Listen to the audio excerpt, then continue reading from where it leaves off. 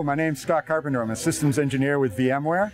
I work with the top healthcare providers in New England. Some of my observations this year at HIMSS are a growing interest in what VMware is doing with their customers to better support high availability and improving performance and health of their EMR applications. So today we're showcasing one of the solutions in VMware's vCloud for Healthcare suite, which is Care Systems Analytics. Care Systems Analytics is a solution we brought to market that brings deep health and performance management capabilities for EMR solutions, enabling customers to have better insight into the performance and health not only of their infrastructure but also of their EMR application.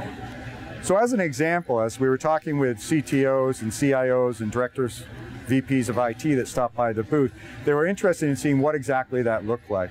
So we have some dashboards that come from an actual customer's environment, where we're able to bring in metrics from Epic System Pulse solution. So here we're able to see global references per second, see that trend line over time, and then over here on the far right, you can start to see where the analytics from vCenter Operations starts to kick in, where we're identifying the dynamic thresholds for this metric on a per hour basis. If we advance, what we can see here are additional dashboards and ways of looking at this valuable information.